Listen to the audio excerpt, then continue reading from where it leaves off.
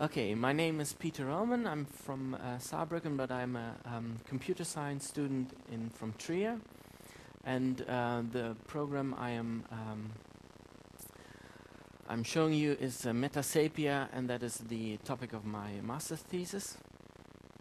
Okay, so which button is this? Okay, so just a quick overview of my presentation. At first I will give a motivation for why I wrote Metasapia.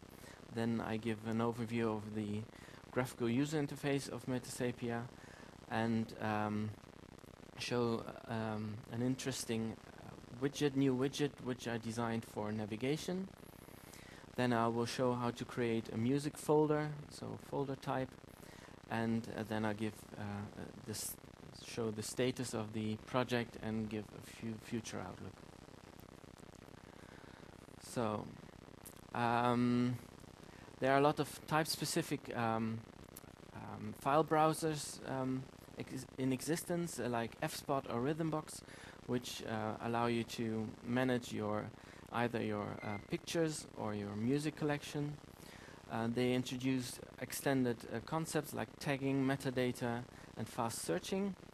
They have type-specific file actions, and they have appropriate views for the content. So pictures are shown as thumbnails, and music is shown as a list of files, and with artist and song and so forth. But these programs are only limited to their specific file types, so images or music, and Metasapia makes tagging, metadata, and these features available for all file types. So it's a hierarchic file browser with these extended concepts built in. So here you can see the graphical user interface. It is written in Ruby GNOME, and the backend is metadata database called Tracker. It's an indexing and searching engine with a database built in, so you can put your own metadata into the database, which is then used for searching as well. You can add flexible possibilities of making a metadata search query. You have virtual folders, which you can define yourself. It has folder typing, which I will explain later. And you can easily view and edit file metadata. Down here you can add your comments and tags and a rating, and edit the other metadata like they are built into the files as well. There are a set of user extensible actions, like for example here this is an image file, so you have the rotate left, rotate right, print, and a slideshow features, and there is a predictive folder tree for navigation on the left, which is a new widget which are designed for navigation. And yeah, I called it Metasapia because Metasapia and Sapia are called cuttlefish in English. They are in the same family as Nautilus, the GNOME file browser, and since Metasapia are able to change their color and adapt to their environment, I thought it was an interesting name, because my user interface also adapts to the file types and folder types that are currently shown. So the actions are adapted, and the search queries are also adapted to the shown file types. So, oops, this was wrong button. So, in Nautilus, the GNOME file browser, You have you have lot of widgets for navigation. You have a lot of menus with important places, the history. Here again in the back history, a bookmarks menu with bookmarks you can set yourself. Then you have toolbars with here again a few important places. Then you have these breadcrumbs navigation where you can switch to parent directories. You have sidebars again with the history, again with important places and bookmarks. Here you have the a tree representation of all folders in your file system. So that are a lot of widgets for doing the same thing, but each in a different context. And what I have done is I combined these into one widget. So the goal was to show all places I may want to go next in one context. And I did that with a sparse tree, which displays places from these sets. So I have the current directory, which is always shown with its parent directories. Then mount points, which are important. Then other important places like home, trash, desktop, which you always want to see.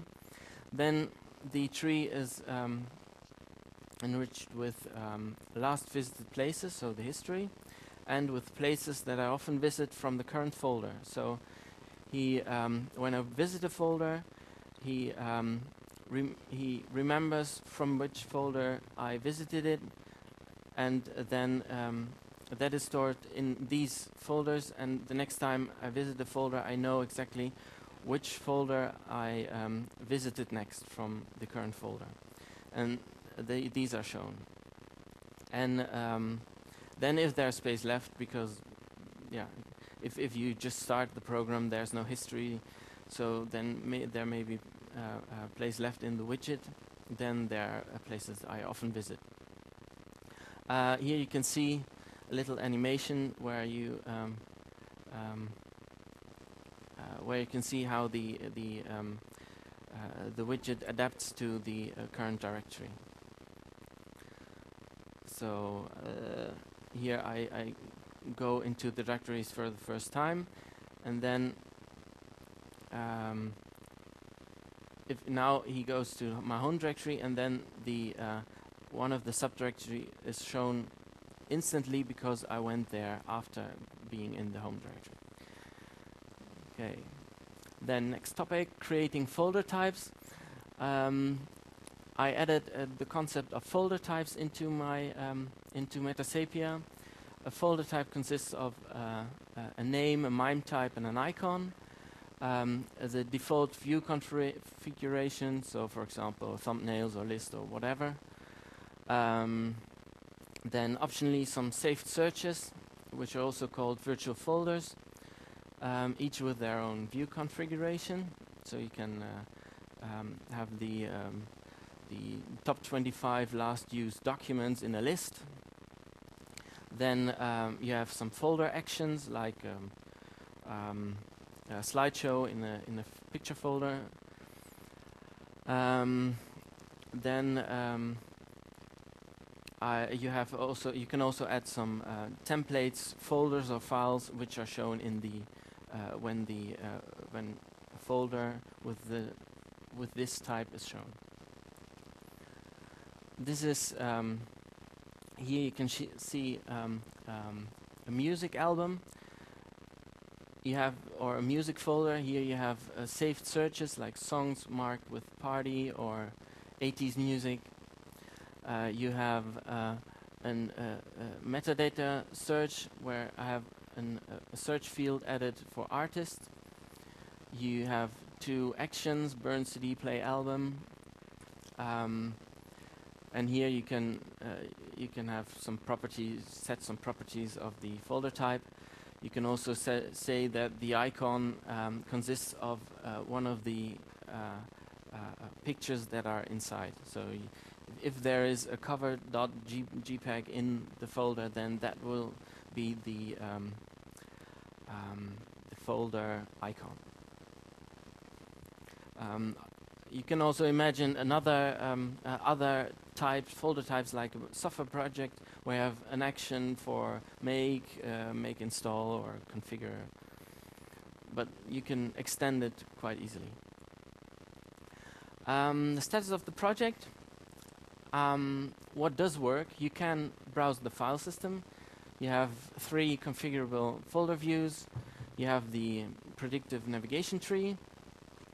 You can view, edit metadata, and can do full text searching and build complex metadata queries. You can not execute these queries at the moment because Tracker doesn't support XESAM. That's a search language or a search interface, and but that will be added in the coming month and will work then. The menu actions and toolbar actions do not do anything at the moment, but I will add that in the coming weeks.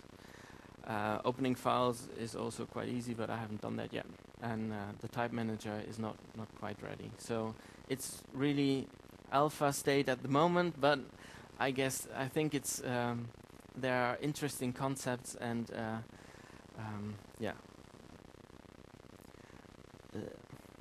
Okay, for the future, I expect that file browsing, file management will leave the hierarchy principle and will go into more to tag and search principle.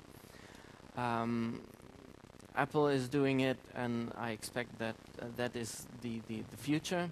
But I think we have to learn these new features before leaving the hierarchy-based file management approach. And so I think this is a good way to bridge the gap between these two concepts. Metasepia can also serve as a GUI for the MetaTracker, or just Tracker desktop search engine. It exploits more features of the search engine, and I hope that the community will help to extend the type system with useful folder types. Yeah. And also I could imagine the predictive folder tree can also be interesting for other projects. Okay, thanks for your attention. If there are questions, there are 3 minutes left, so ask me or ask me later if you want to have a personal question. Yes?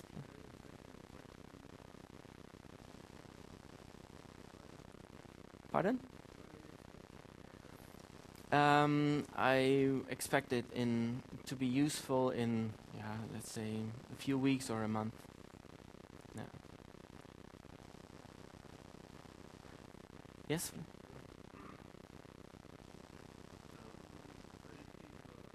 Yeah?